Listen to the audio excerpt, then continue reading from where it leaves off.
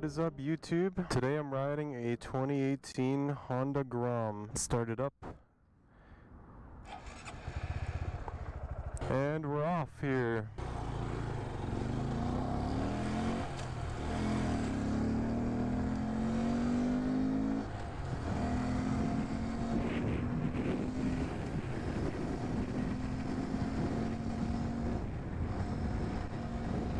Alright, so this is the first time I've ridden a Honda Grom.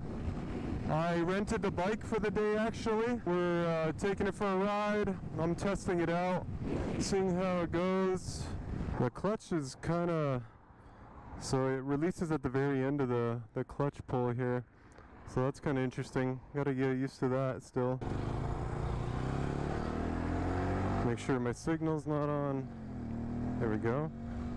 Alright.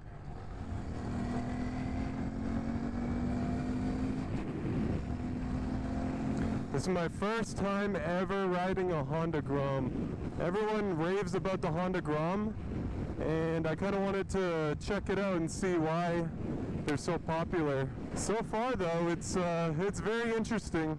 I gotta say that.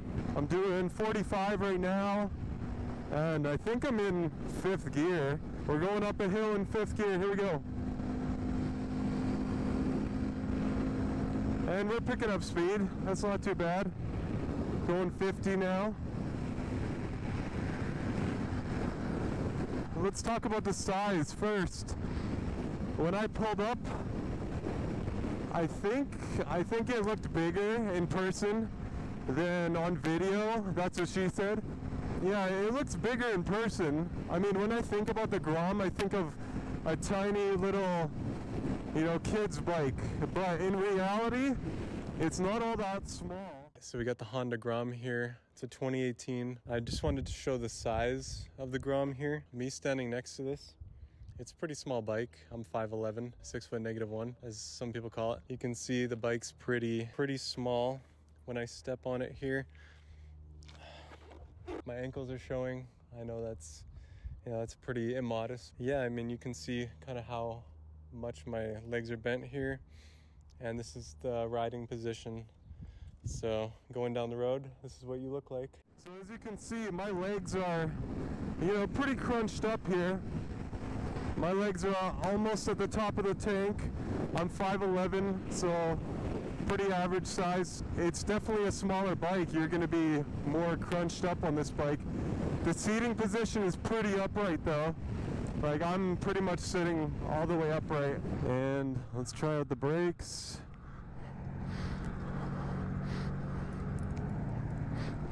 Decent, good enough, good enough for now. Suspension is very soft on this one. This is a rental bike. I can't speak for a new 2023 Grom. This is a 2018, so it's possible the suspension is worn out. I have 2 side mirrors here.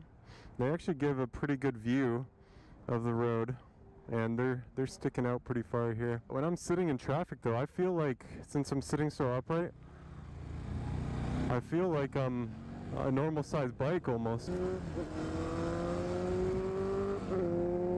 Alright, cancel that, and alright, here we go. Full pin. Here we go. We're going full wide open throttle. So the owner of this bike has actually replaced the rear sprocket. He replaced it to get a little bit more acceleration, a little bit less top speed, just more down low acceleration. So this isn't a completely stock Grom. So it's pretty smooth taking off. Shifting is pretty smooth. It's definitely got some power down low. So from what I've read, this bike only has 7 to 10 horsepower. It's not going to be super fast. It's also really light, so that helps with the acceleration and everything. But here we go, we're taking some corners. Oh yeah, this is nice. It actually feels really stable in the corners. I feel like I can move it really easily. So I rented this bike today using a service called Riders Share. It's a new motorcycle rental service. It's where owners rent out their own bikes that they own. So it's kind of like Turo, but for motorcycles. We're testing it out today, seeing how it goes. They have a bunch of different bikes on that website. I wanted to rent a Grom to just, you know, a small bike to test out and drive around.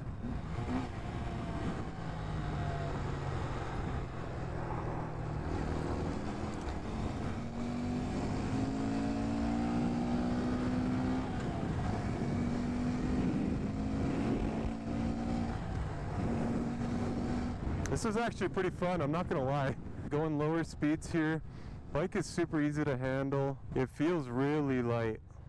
I know I say that about almost every bike once we're moving, but at low speeds here, like at low speeds, I can really maneuver this thing. It's a little jerky on and off the throttle. I've hit the end of the road here, so we're gonna do a tight U-turn and see how it goes.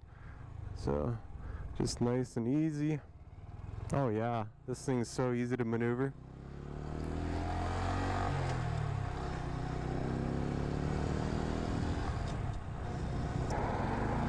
Alright, here we go. This is me turning into traffic here and getting up to speed.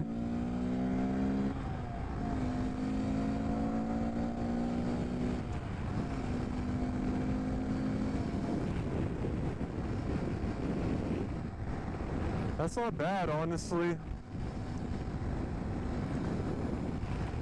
You can get up to speed fairly quickly. I'm in 5th gear right now doing 45 and we're at 6,000 RPM. And the vibrations are present. They're not too bad though. It's a single cylinder engine. There's a cult following. People that have these love these. So I wanted to rent one, try it out. I don't think it's something I'd ever buy just because I don't have a need for a small bike like this. So far, it's been pretty fun. I've only ridden it for what, 10, 15 minutes now? It's been pretty fun.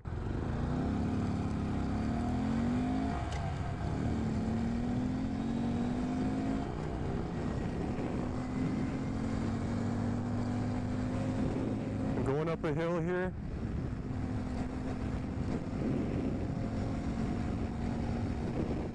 I keep wanting a 6th gear.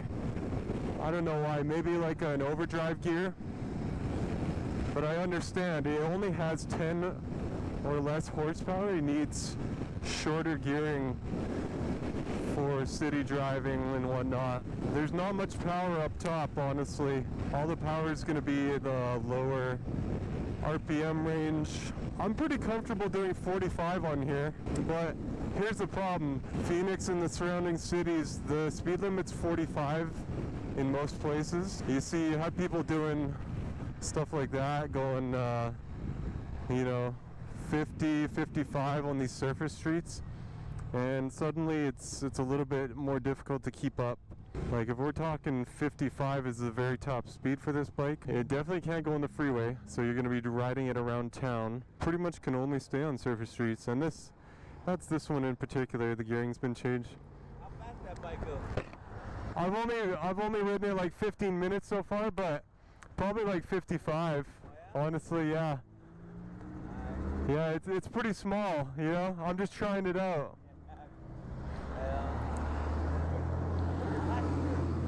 Yeah, I could fit a passenger.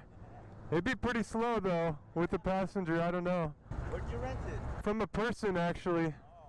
Oh, I see. Yeah.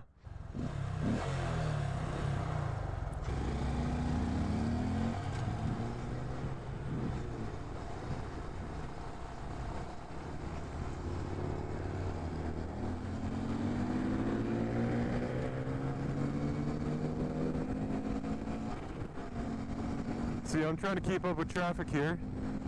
Phoenix, good old Phoenix traffic. And me again looking for a 6th gear. But you see, I'm doing 50 and everyone's pulling away from me.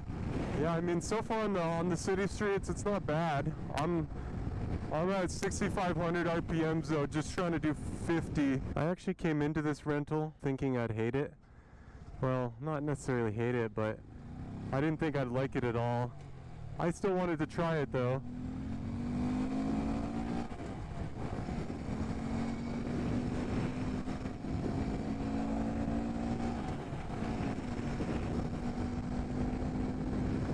it's fun. You know, it's fun getting on a small bike.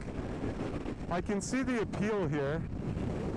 You get a bunch of these Groms together in a group ride, and you got all your bros on Groms riding around. I can see how that'd be fun. You all got small bikes, so it's a little bit less serious than, you know, everyone on big bikes going 150 miles an hour. I would say this would be a good beginner bike if someone was maybe 16 and they're trying to learn, learning how to ride. Maybe even 18 because of the low power. You're not going to do anything. At 18, you don't have the best decision-making skills. You don't want to give a sport bike to an 18-year-old necessarily. It's small, it's easy to maneuver. They're not going to hurt themselves too bad. They're very forgiving. I'm going to liken it to a scooter, although I don't want to offend anyone that has a Grom, because it's much cooler than a scooter, let's be honest. I mean, it's a mini motorcycle. It's about half the size, maybe 3/4 of the size of a regular sport bike. You know, a lot of scooters are 150 to 250 cc's. It teaches you how to shift gears though, so that part is cool. Now, I originally thought the top speed would be about 55 on here. I'm leaning towards 60 to 62 for a top speed, just based on, it wasn't too difficult getting to 57, so I'm sure we have a little bit more. Man, this guy's vibing, look at that. Imagine being that carefree. Even with the stock gearing, I think this bike is going to be at a high RPMs most of its life. Because it's a Honda, I wouldn't worry too much about that. Hondas are, especially their motorcycles, are super reliable. And I rarely ever hear issues with the Honda Grom, so I think it's going to be a fairly reliable bike. This one, it sounds great. For 125cc, it's got a deep rumble to it.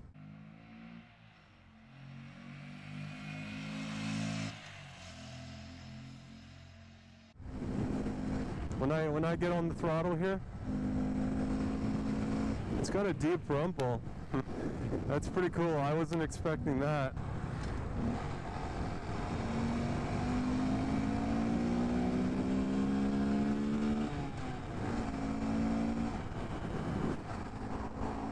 The gearbox is pretty smooth, I gotta say. It shifts fairly easily. It was pretty easy to find neutral. I didn't have a ton of issues with that. Some bikes, it's like you're pushing up, pushing down, trying to find neutral, but it's pretty simple on here. Oh look, speed cameras. I don't have to worry about that because I'm on a Grom. I got it pinned, I got it pinned.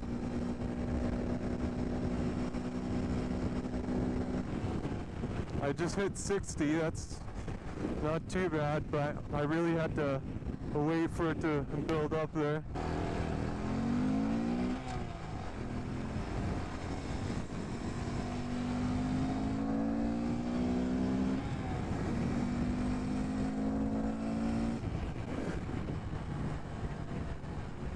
I think we're good here.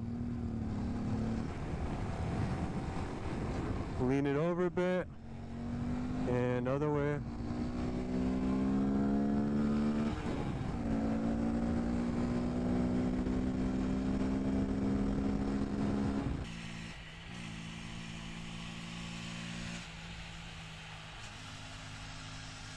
On this bike at least, the front suspension is pretty squishy.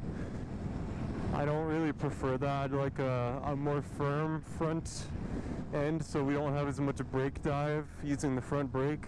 The rear suspension's pretty firm.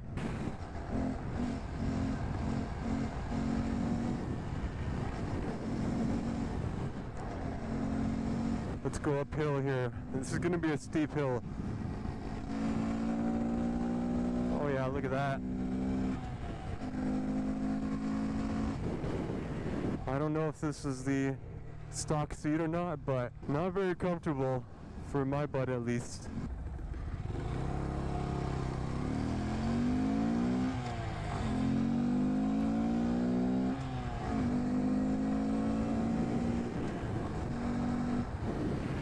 I'm here taking a quick break from the Grom. That water looks artificially colored. And here's the Grom.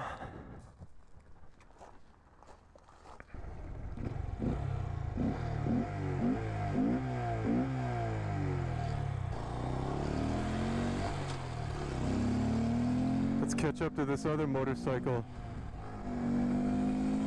Go, go, go. I'm tucking, I'm doing the super tuck. Here we go. And we're going downhill. Because the bike is so small, I feel like it'd be really easy to steal. Now I know most bikes are probably pretty easy to steal. Throw it in the back of a truck or throw it in the back of a van. But because of how small this bike is, I feel like it'd be even more easier to steal. I would be more concerned about leaving this somewhere because it's so small. My Suzuki DRZ 400, it was such a light bike and easy to roll around. I felt like someone was going to steal it, so I was a little bit paranoid. I'm not going fast enough to really lean it over. But it's keeping up. I mean, we're almost at 7,000 RPM though, so define keeping up for you. Oh wow. The speedo is way off, I think. It just said I was doing 45, and on here it showed 54. So if the speedo is off by 10 miles an hour, then I'm actually not going very fast. And the top speed might actually be a lot lower than I think. Oh yeah, that feels nice. It's so light and easy to lean over.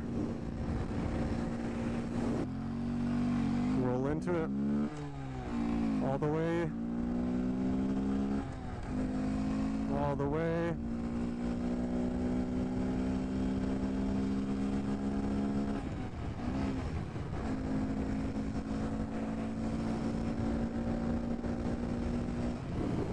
And that was doing a little bit of uphill, so you gotta give a little bit of credit.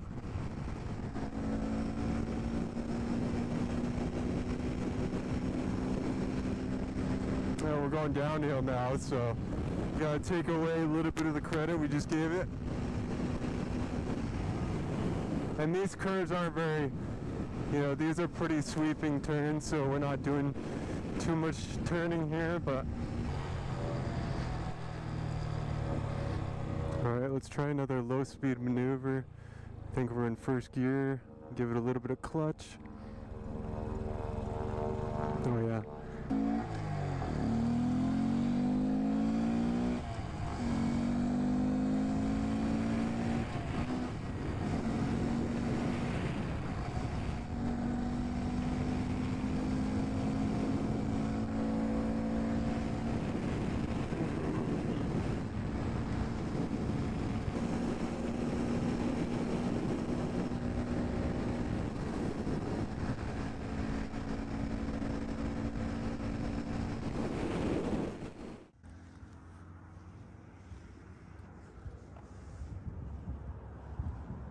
I'm taking a break here. We're down at the Salt River area. As you can see, it's pretty scenic. Pretty steep hill right here. Let's see. We're good, we're good. We're maintaining speed up the hill, and then it's downhill. Alright, I know I mentioned I rented this bike. Use my referral link in the description. Check out RiderShare. I'm not paid, I'm not endorsed by them. You can get $25 off your first ride, your first trip, your first rental on ridershare.com. Go check out that link in the description. There's not too much fancy on this bike, and I think that's the way Honda likes it. It's very simple. I'm sure it's pretty easy to work on with the single cylinder and everything. It's just low maintenance, less things to go wrong.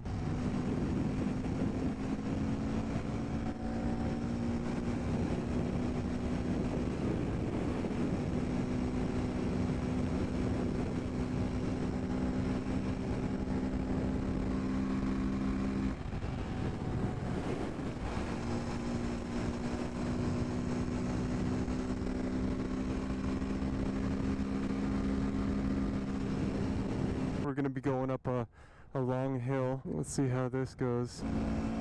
So we're going slightly uphill. I got it pinned. We're picking up speed. I'm in the top gear now. Still picking up speed. And this hill is absolute hell on a road bike. Ask me how I know. It's just a straight climb. So I got it pinned going up this hill. We're only hitting 54 on the speedometer. 53, we're slowing down. I don't know if I want to downshift. We're already at 7,000 RPM. 51. Uh-oh. Alright, here's a steeper part. And we're losing speed. Yeah, there we go, 49. I can't go faster than 50 up this hill. And the cars are on my tail now. I'm kind of holding up traffic. Still pinned. We're still going uphill though. 52. That's just what it says on the speedometer. I might even be going slower than that in reality. We pretty much hit the top of the hills. Downhill is my friend. Let's see, can we tuck? You can tuck a little bit, but because of the seating position, it's hard to tuck. The wind, yeah, there's some wind. I mean, any naked bike, and I would consider this a naked bike, is gonna have the wind hitting you right in the chest just because there's no windshield. So yeah, there's a good amount of wind on my chest, but at the same time, oh look at this guy. He's done following my slow behind. On this bike you're not gonna be going 100 miles an hour, so the wind is not that big of an issue. Alright, so I'm pretty much wrapping up my ride, so let's talk about the Honda Grom. I'm gonna be honest, it's fun to drive around. It's fun because you're just out on a motorcycle. Is it fast? No. Is it surprising for how small and the fact it only has like 7 to 10 horsepower somewhere in there? Yeah, it's surprising the way it does pick up speed, but it's not fast, not at all. That's not what they're going for with this bike. You can learn how to ride, you can learn how to turn, how to corner. You can really wring this bike out and drive it to the max limits without trying to kill yourself. So I think there's a place for it. For the pricing, I was seeing online the new ones, the 2023s are $3,500. Is it worth $3,500? I don't know. Maybe. I mean, it's a full-on motorcycle. It's just smaller than a regular motorcycle. Me personally, I've ridden 1000cc sport bikes. I've ridden cruisers like those there. I personally would not buy one of these for myself just because I would like a little bit more power. I would like a little bit more comfortable bike. This bike is definitely small and you're crunched up. I like bigger bikes. That's just me personally. It would be cool as like a second bike, a toy bike, something just to play around on, but I would not buy this as my primary bike. I can see how this would be popular overseas, more the foreign market where they limit the size of bike you can have.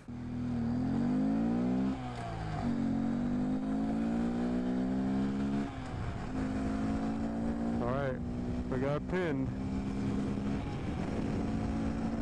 Alright, here we go.